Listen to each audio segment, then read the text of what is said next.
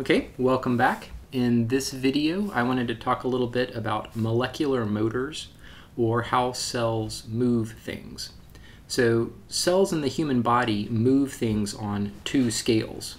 On the large scale, they move you, they move people. So when you flex your muscle, for instance, the cells that make up your muscle work together to produce a force that allows you to move your limbs. So by taking something very small, a cell, which is something like 10 microns in diameter on average, you can move something large like a human arm or a leg. But fundamentally at the cellular level, molecules of protein are moving one another, and those motions add up to create motion on a large scale. And we'll take a look at how this works in just a minute.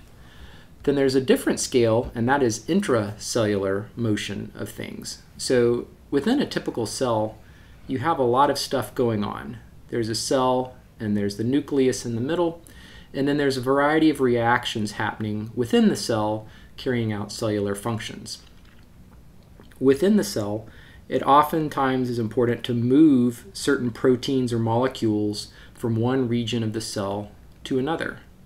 And in one of the previous lectures, we talked about diffusion of molecules, and particularly diffusion at the nanoscale. And diffusion can happen very quickly at the nanoscale. If you remember, there's a very simple formula to calculate the diffusion time and distance for a given molecule. If you know its diffusion coefficient and you want to know the distance that it travels, you can use this formula to predict that.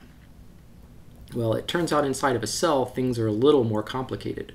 First of all, cells are full of other stuff, molecules and protein assemblies of with different functions, and organelles like mitochondria, things that make it actually a pretty crowded place. So diffusion is not always the best way to move things at the cellular level. Also, there are some things, such as organelles, and in particular things like mitochondria, that are fairly large, that would have a fairly large diffusion coefficient. And in fact, it would be such a large diffusion coefficient that it's impractical to move it with diffusion alone. It would take too long. So cells actually use a class of molecular motors to drag these things along, very much like an 18-wheeler drags along a huge load of cargo from one city to the other. And so we're going to take a look at both of those briefly below. So the cell uses what are called motor proteins. And this is a catch-all term. There's a variety of these present in the cell. And motor proteins are just that. They are small proteins that have some sort of three-dimensional structure. And typically, the proteins require ATP for power. ATP goes in, changes the shape, and then the shape chain does some work and moves the cargo load. And from this action is generated ADP. So here is one area where ATP, the energy currency of cells, comes into play and in fact makes this motion possible at the cellular level. There are three broad groups of motor proteins within the cell. First is myosin, or the myosins. These motor proteins are responsible for your muscle movement, and they provide the bulk motion shown above, and I'll show you a more detailed view of them later. Kinesins and dyneins are proteins that move stuff inside the cell. These motor proteins are the 18-wheelers that exist inside your cell and transport molecules, proteins, and other cargo from one side of the cell to the other. They are related to myosins, but they work by a different action, a different mode of action. And so they come in a variety of conformations. There's over 40 different types of kinesins, and they all have slightly different functions. And this area, in particular, how this class of molecules moves cargo within the cell, is still under active investigation. It's not exactly clear what the principles of motion are. And just a quick note here, The dyneins, as opposed to the kinesins, are responsible for moving cargo in the opposite direction. And I'll show you how that's important and why that's important in just a second. Okay, so let's take a look at the myosins real quick. This is just a very brief overview. In the class notes, there's a link to a much more comprehensive YouTube video that does a much better job of providing detail. But I want to give you a general overview of what you're going to see there. So if you take muscle tissue in a human body, so here's your tendons on either side connecting the muscle to the bone, and here's your muscle being flexed. If you zoom into the muscle very far, you'll eventually get to what are called muscle fibers, and these are the fundamental cells within the muscle. And within muscle fibers is a functional unit called a sarcomere. So there are many, many sarcomeres crammed inside of a single muscle fiber. So a muscle fiber is cylindrical in shape, and within that cylindrical shape there's many, many, many muscle fibers crammed inside, and each fiber contains lots and lots of sarcomeres linked in series like this, right? The sarcomere is where all the action happens. The sarcomere is where the actual contraction takes place. And this is actually a fairly detailed and complicated process, and the video again covers that detail, but I'm going to go over it very briefly here. So if you zoom within the sarcomere, what you'll see are a series of protein structures. And we talked about in one of the previous videos how proteins are the actual workhorse of the cells, and here is one example. These proteins are made from the amino acids, and they were coded for from DNA just like all the other proteins in the body. These proteins in red, excuse me, the proteins in red are called actin filaments.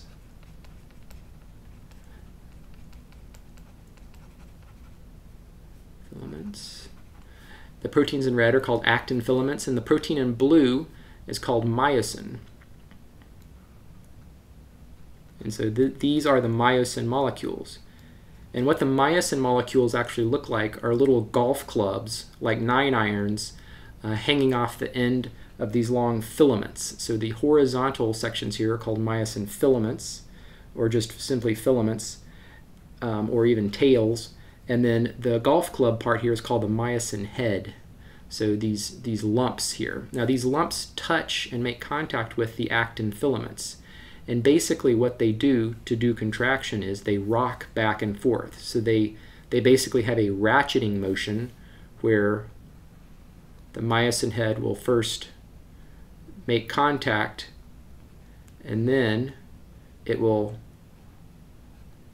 cock back at a certain angle and pull along the actin filament.